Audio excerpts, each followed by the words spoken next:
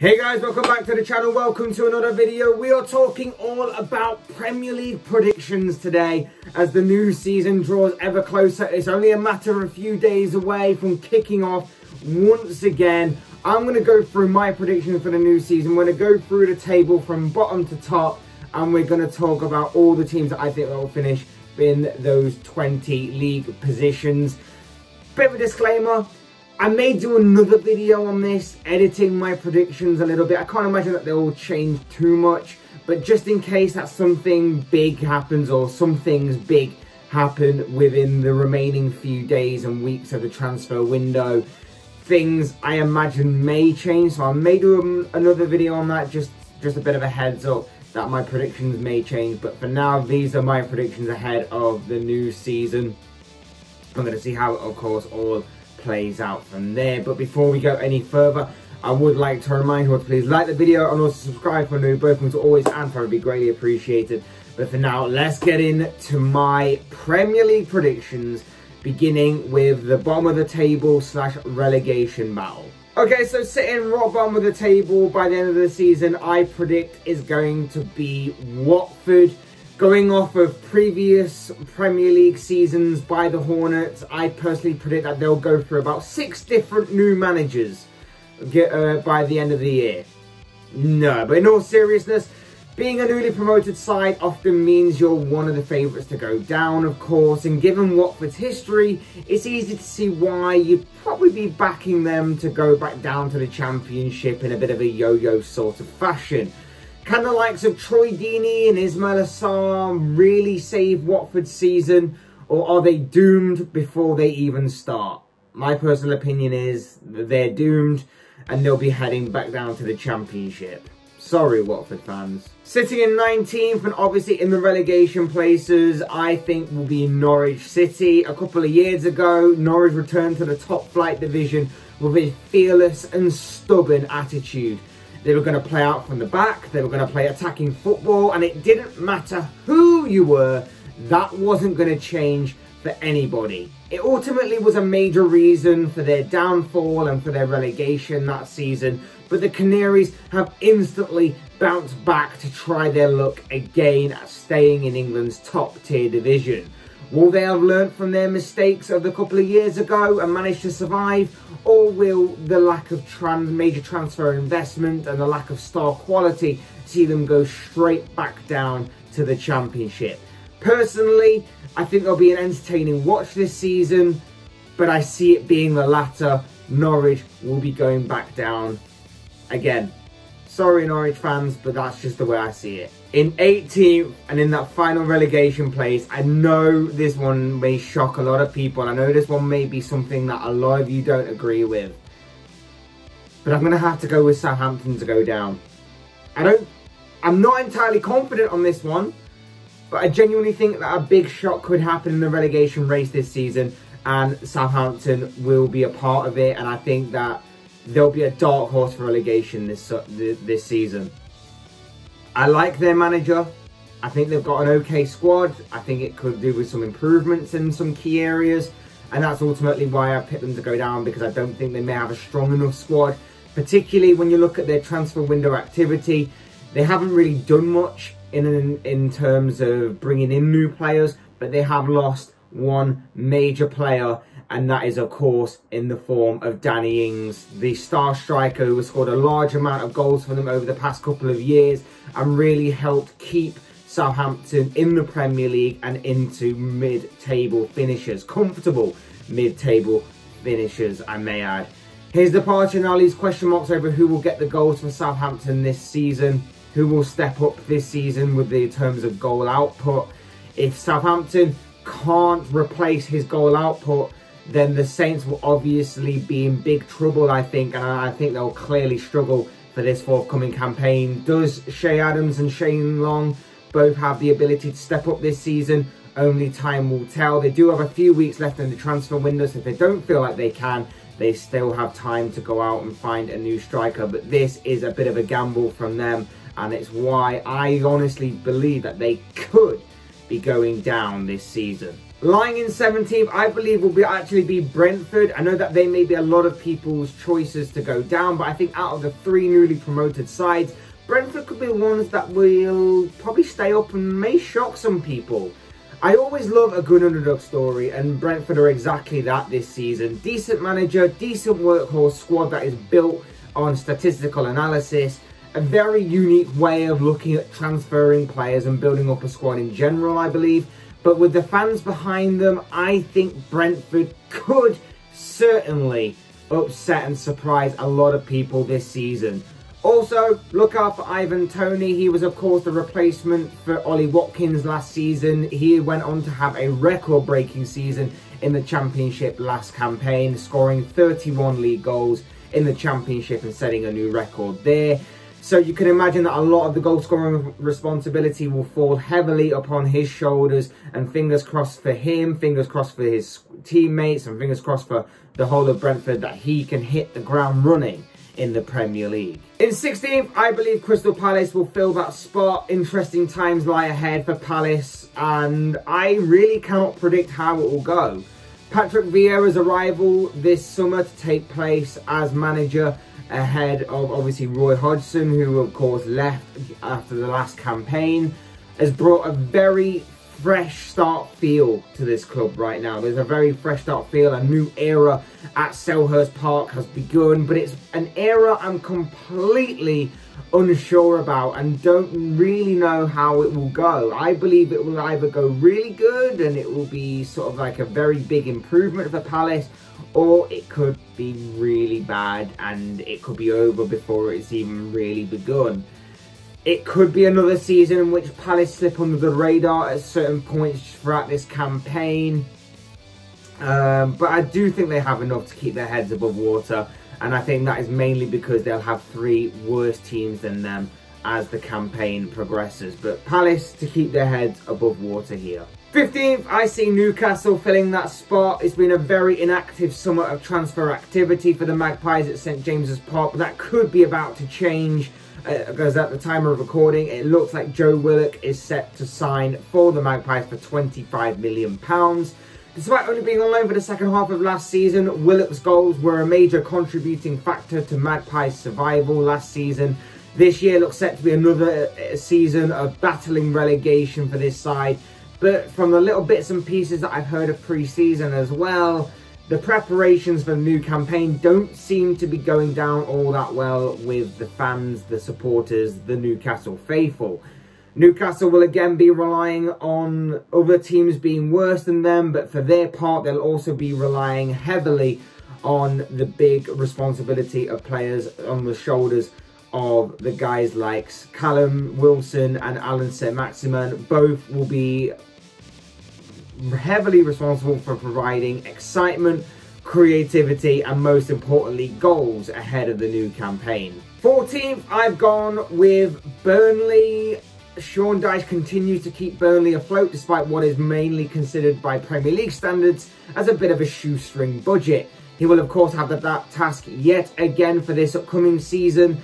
Burnley will once again be ones battling to survive relegation, but given their physical approach to the way of playing, the fact that fans are allowed back in stadiums, and with possibly having other teams that are worse than them this season, I see it being another campaign in which the Clarets survive in. In 13th place, I see Brighton there. Last season, Brighton had a pretty solid defence, all things considered, in which they had the 7th best defensive record in the Premier League. But ultimately, it was a lack of goals at the other end of the pitch that let them down.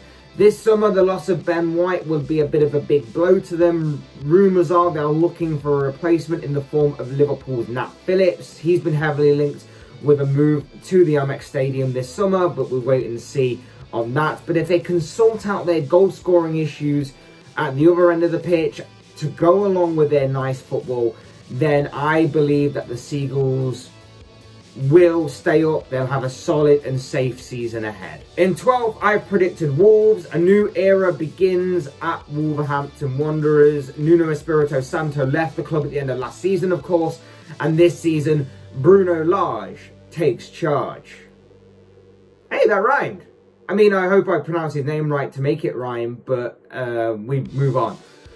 A bit of an unknown addition to the Premier League is Bruno Lage, but Wolves will obviously be hoping that he adapts to the Premier League very quickly and takes to it and hits the ground running. As for the squad, there's a new goalkeeper in Jose Sarr, replacing Rui Patricio.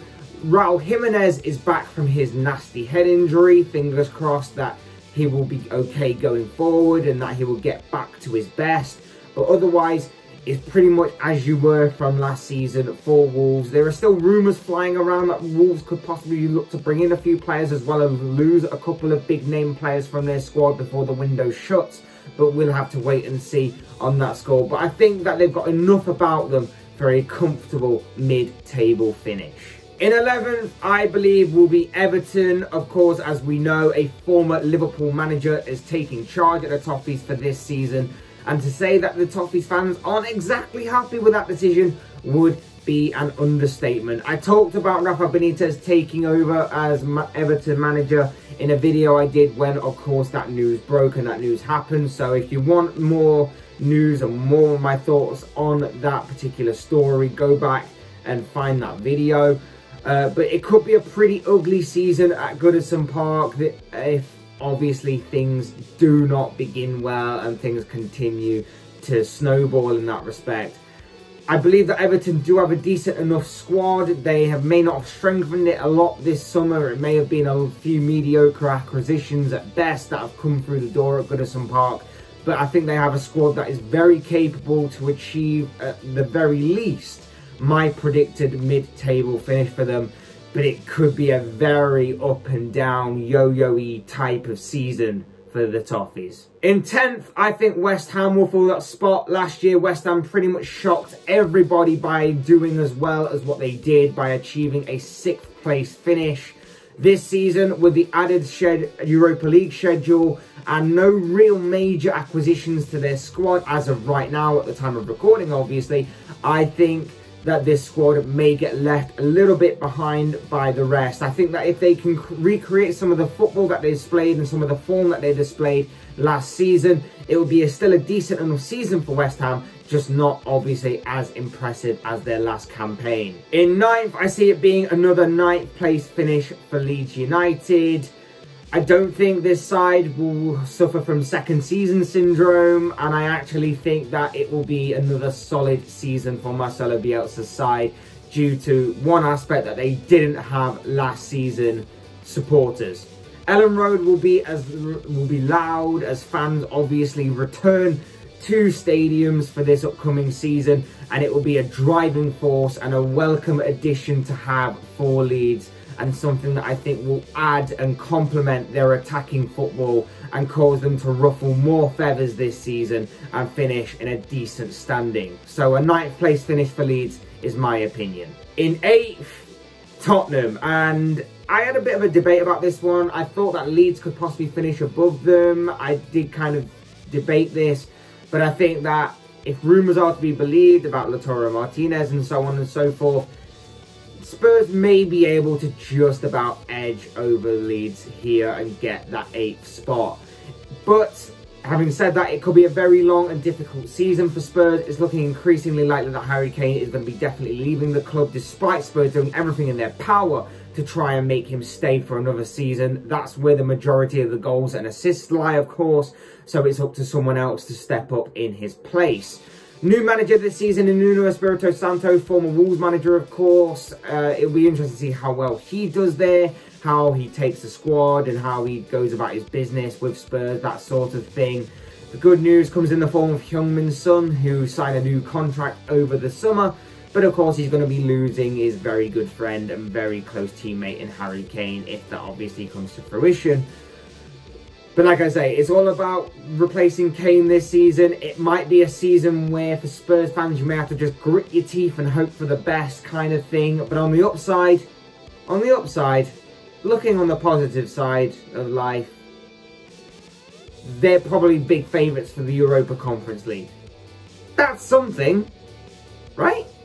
Could be some silverware at the end of this season. Who knows? In 7th place, I've gone with Aston Villa. Manchester City and Manchester United aside, I think Villa have had one of the best transfer windows this summer, laying down some real signals of intent and ambition ahead of the new season. Losing starman Jack Grealish was obviously a big blow and would hurt anybody, but bringing in Emi Buendia, Danny Ings, and my personal favourite Leon Bailey, who I'm most excited for seeing in the Premier League next season as far as other teams' players goes, has, I think, softened the blow a little bit. And of course, Villa don't seem to be slowing down anytime soon in this transfer window, with a number of rumours and reports about different names flying around. Of course, as I've said all along, their transfer business reflects their attempt to be trying to break into playing European football for future seasons. But can they achieve it this season?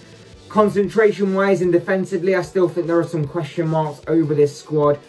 But Villa could certainly be an entertaining watch for the coming campaign. In 6, and I know this may shock some people again, but I've actually gone with Arsenal. I genuinely do believe that Arsenal will be back in the top 6 this summer, and I think that if they obviously acquire a creative and goal-scoring midfielder, with the rumours being either a James Maddison or a Martin Odegaard, then I think that that could be achieved. But I also think that a blessing in disguise came for Arsenal last season to help them for this season, and that is the form of no European football of any kind. I believe that will be the blessing in disguise that Arsenal need this season to have a successful domestic campaign in which they get back in at least the top 6. A free summer will hopefully see talisman Pierre-Emerick Aubameyang feeling refreshed ahead of the new campaign, while Alexander Lacazette has a big season ahead of him as well. They've endured a big transfer window, Arsenal, which possibly hasn't ended yet, like I say, with more names being mentioned and rumoured to be linked with a move to the Emirates this season. But I certainly see a decent cup run and a top 6 finish for the Gunners this season if they can acquire a goal-scoring and creative midfielder. In 5th, I see it being another 5th place finish for Leicester. Another season, another 5th place finish. Leicester always look on the verge of breaking into that top 4, but just don't hold their nerve for long enough, and that is why they've managed to fall out for the past couple of seasons. They may not be in the top 4 for as long as they have been in the past couple of seasons for this current campaign, for them 2 seasons combined, but the result will be the same. They'll just miss out on that top 4 finish, but they'll keep the top 4 race alive until the final day, in my opinion. In 4th, I've gone with Manchester United. There's no hiding place for Solskjaer anymore. I didn't think there was last season when he lost the Europa League, but definitely after this summer, there is no more hiding places for Solskjaer anymore. Manchester United and he need to win something this season. They've had a very busy summer of transfer activity, and now they need to win a trophy. No excuses, no exceptions. It could be any piece of silverware. Obviously, the league and the Champions League are what the fans want the most, but failure to acquire them in FA Cup and a League Cup wouldn't go amiss, as well as a top 4 finish. They need to be in the title race for as long as possible. They need to be in the title race right down to the wire and get to that final day still within a chance of winning the title. They need to get to the latter stages of the Champions League at the very least. But like I say, their main goal is to win a trophy. There is no more excuses for Solskjaer this season. I still don't believe that Solskjaer is good enough for this side to win one of the major trophies.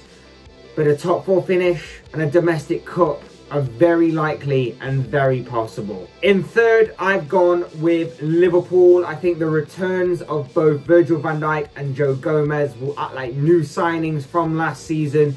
I think Ibrahima Konate, Liverpool's newest acquisition, strengthens their defence, and I think that he'll be a welcome addition to the squad. I think the summer rest for both Mohamed Salah and Sadio Mane in particular will have done them both the world of good. Salah hopefully will be still as consistent as ever. Sadio Mane dipped a little in form last season, and hopefully the rest will give him a feel of refreshness and resurrect his form ahead of the new season. Unfortunately, I believe that other teams around them have strengthened so much to a point that I think that the Reds may seem like they have stagnated a little bit, and that is why they could be left a little bit behind this season. But I still think the Reds are good enough for a top 4 finish. Maybe a good run in the Champions League as well. As for the other domestic competitions, we'll see how seriously they take them, but they definitely have enough for a top 4 finish. In second place, we have Chelsea. I think this signing of Romelu Lukaku, whenever that gets made official, obviously bolsters and strengthens their attacking options and their strike force. Coming off of a high of winning the Champions League as well, Chelsea and their fans will certainly be buzzing and fancying their chances at giving Manchester City a run for their money this season. I think defensively, Thomas Tuchel's got it working for the most part with this Chelsea side. I think they've got obviously new acquisitions to come. Rumours and reports flying around that Chelsea still aren't done in this transfer window. They're still looking to boost their squad in certain areas. And I personally think that the likes of Kai Havertz and Timo Werner will have a much improved season this season and should not be slept on, particularly if you're a fantasy football manager and you're looking for some players in that kind of area. I think that in particular Havertz will be one to watch for this season. But that's just me, and again, my prediction that Chelsea will finish runners-up this season. 2, of course, as you've worked out by now, Manchester City. I'll say this, I think Manchester City will win the Premier League this season. I think they will finish top of the league. But I think it may rely on whether or not they gain Harry Kane or not. I think they've got a very strong starting 11. They've also got a very strong second starting 11, a second team. But if they sign Harry Kane, that will of course reinforce their squad further. It will improve their strike force, making it even more scary for teams to face.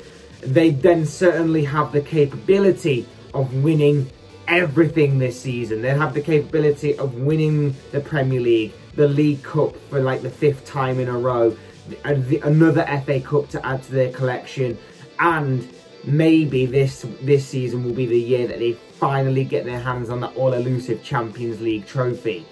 However, if they miss out on Kane, if they don't sign Kane by the end of this transfer window, they could miss out on a lot.